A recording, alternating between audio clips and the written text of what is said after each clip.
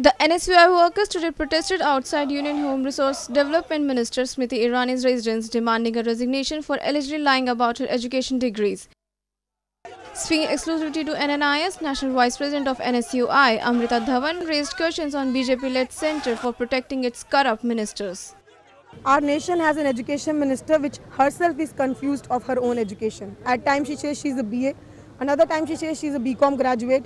So we should not have an education minister who is too confused about her own education. And firstly, foremost is that she is lying to the entire nation.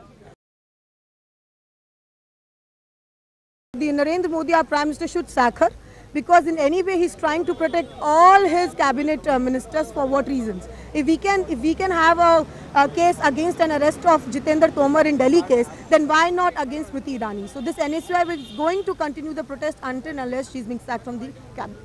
Powered by NNIS.